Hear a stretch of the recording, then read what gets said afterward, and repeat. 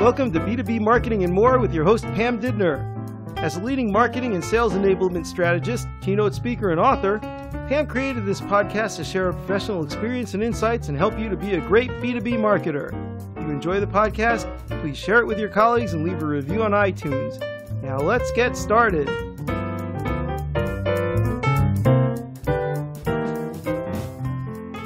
Hello, welcome to another episode of B2B Marketing and More with Pam Didner. This is Pam. Here's my podcast that I share my know-hows and templates. I want to help you see B2B marketing from different lights and be a better B2B marketer. So let's get started. For today's episode, I want to continue the series of how to create a solid messaging framework. I know. Can you believe it? I'm talking about messaging framework, part number 4. It's kind of ridiculous, and I fully understand that this is also a niche topic in marketing. On top of it, not everyone is creating messaging or talking points, and this may not be your job. I get it. But as a modern marketer, I think it's important to have a holistic view on marketing or how marketing is done. And messaging creation, in a way, is as important as content creation and storytelling. So just to quickly remind everybody, on episode 101, I talk about what is a messaging framework and the process of crafting a solid one. On episode 102, I share a product-specific template. And on episode 103, I went through a thought leadership messaging template. So if you are interested in templates, product specific, go to episode 102. If you are doing a thought leadership storytelling, you should check out the messaging template on episode 103. For this specific episode, I want to talk about messaging framework again, but for secondary or low-cost, low-volume, or low-cost, high-volume products.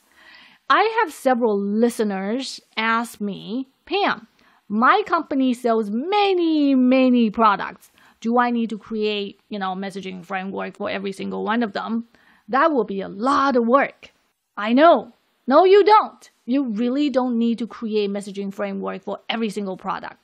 And the messaging framework I share with you on episode 102 is really for hero products. I call them hero products, which is the primary products, right? It's the primary products that sales and marketing focus on to bring the most dollar to the company. And I understand that your company may sell many other products and you need to showcase these products on your websites or even on your print catalogs. I get it. Yes, a lot of industries still do print catalogs, including IKEA. Imagine that. So if you think about it, most of e-commerce sites, they have templates already, right? That you need to fill out in order to showcase your products on your websites.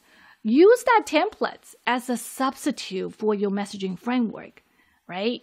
That's what I would do. Don't create something new. So the template is likely to have the following elements: the name of the product, description of the product. Usually you need about like a 2 or 3 short statement to talk about what that product is. Product features, right? Again, 2 or 3 bullet points. Product benefits, again, 2 or 3 bullet points. And the product dimensions. And this is very critical. If you think about it, if you look at any kind of e-commerce site, it doesn't matter is clothing, furniture, blanket, or any other consumer electronics, they always have a product dimension field. So have that information ready. And the other one is images, right? So for any kind of print catalogs or any kind of e-commerce sites, and they have multiple images to showcase the product from different angles. So that's pretty much the image. That's pretty much the fields that you need to fill out. But I would also add another column though, to show the product owners and also the business groups. So you know whom to track down when you need to update and refresh the information. Does that make sense? So if you think about it, the messaging template is really product level information that you classify your products online and offline. So that's easy for your customer to see and to search. So very quick takeaway. Number 1, Not every product needs big product-specific messaging templates that I described on episode 102. Prioritize which product need the in-depth messaging templates based on your marketing budget and the sales focus. Number 2, if you have many products, think about where these products are showcased. Are they displayed online or offline? What information is needed for online and offline formats? Maybe a form already exists. I'm pretty sure if you have an e-commerce site or the print catalogs, the forms is already there. Number 3, identify an owner for each product. If you need to update or refresh the information, you know where to go and whom to talk to. So this is really the last episode about messaging framework. Like I said, not everyone does messaging framework, but it's important to get a sense how it's done. If you need it one day, you can always come to my website to find the templates or reach out to me anytime. Again, this is B2B Marketing and More with Pam Didner. I hope you enjoy this short episode. Finally, one episode is shorter than, 7 minutes. So more B2B marketing topics to come in the future.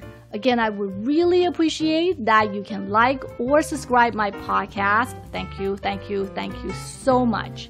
In the meantime, have a great day.